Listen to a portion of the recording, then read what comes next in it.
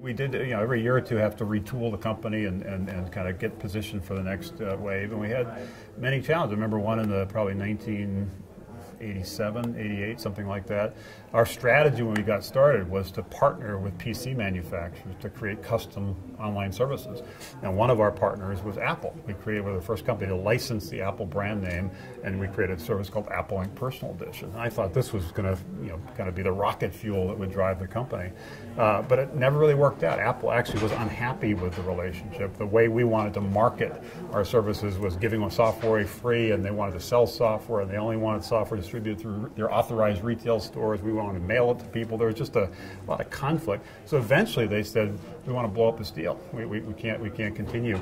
And we were scared because our strategy was around partnerships and these private label services. We didn't question our mission. We wanted to get America online.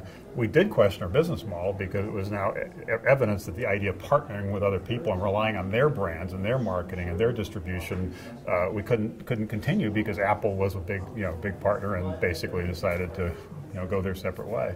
But that led us, after a period of digesting it, which took a few months, to basically decide we can no longer rely on these outsiders, partners. We had to stand on our own 2 feet and build our own brand, which led to the creation of America Online, which became AOL. If it hadn't been for Apple basically pulling the plug on Apple Inc. Personal Edition and forcing us out of our comfort zone of partnering with folks to do private label services, I'm not sure we ever would have gotten to where we ended up going to. So it was an example of a challenge, it was sort of a scary kind of forcing us to rethink things, but ultimately we did persevere. We saw a new angle and were able to, as a result of that, reach a level of success we never would have had if we hadn't had that challenge.